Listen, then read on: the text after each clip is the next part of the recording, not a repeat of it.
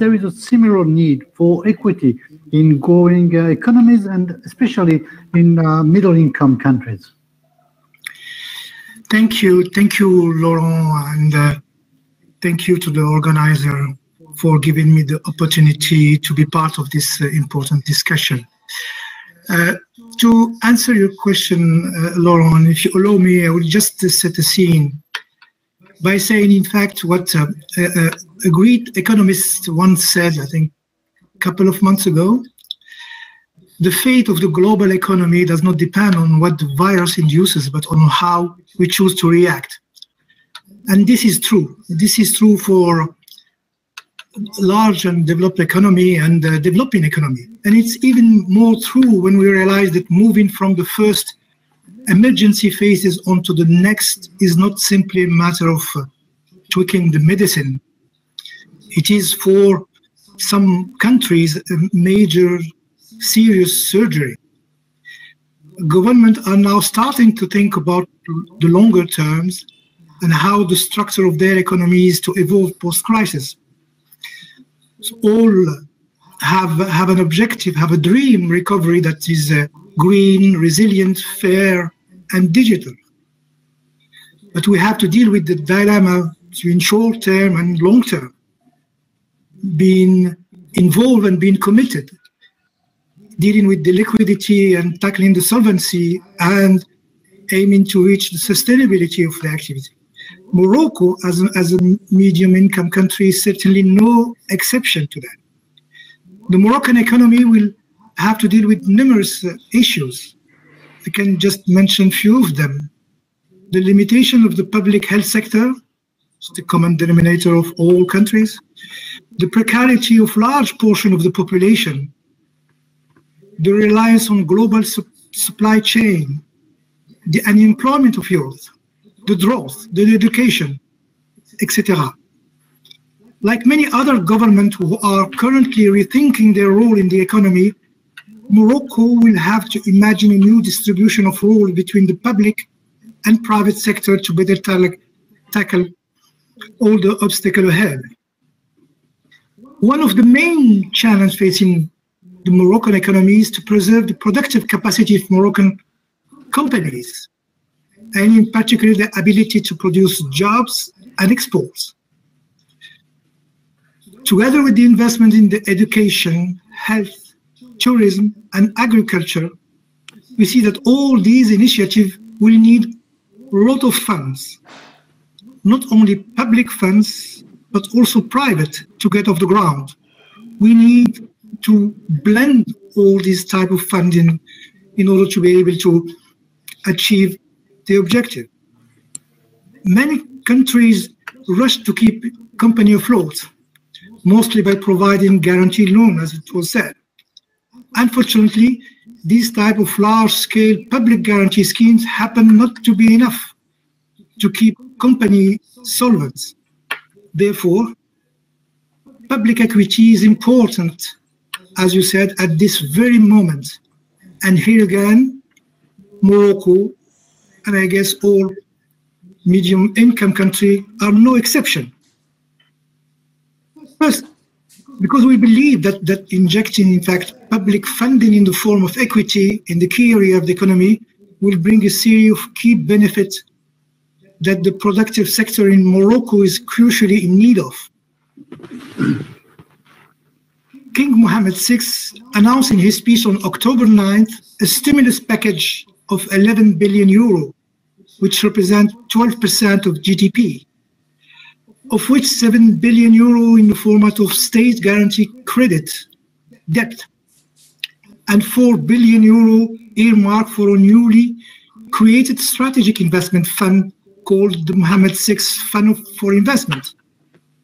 This strategic fund aims at ensuring the financing of PPP projects that are key for Morocco development, and the strengthening of capital and own fund of companies to help them in their development.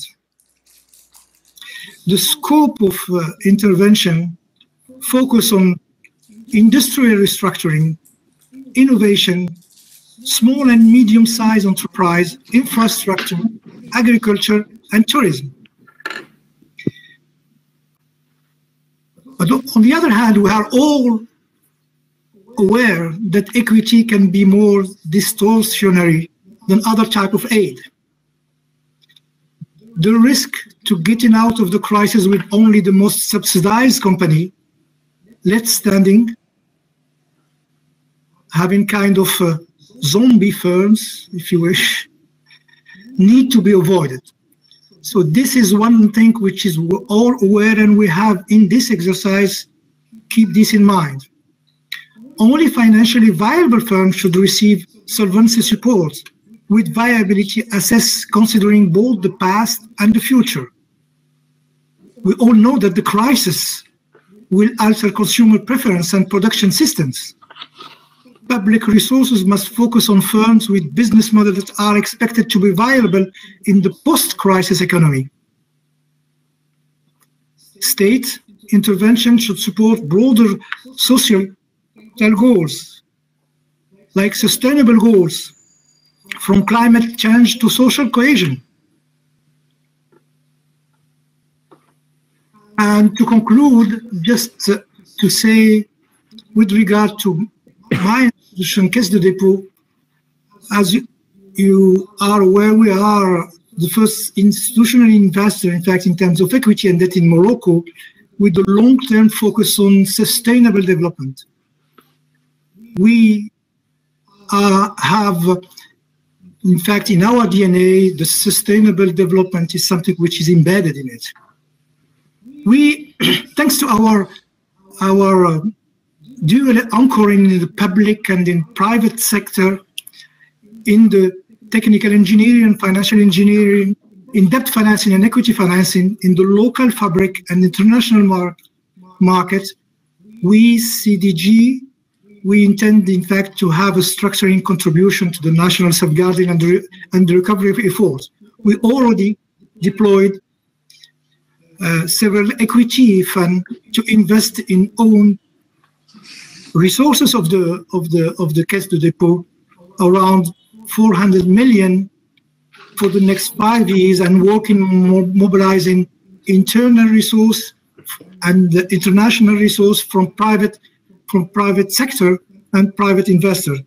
So we will use all our expertise, our resource to accompany, in fact, the economy in this recovery. As I said, CDG, we have the sustainable development embedded in our DNA. In fact, we, like Jordan, we were doing it without knowing it before. And now I think we are putting more and more emphasis on this, and toward our capability in giving, in investing in debt or in equity, this will be more and more visible, in fact, in the way we interact with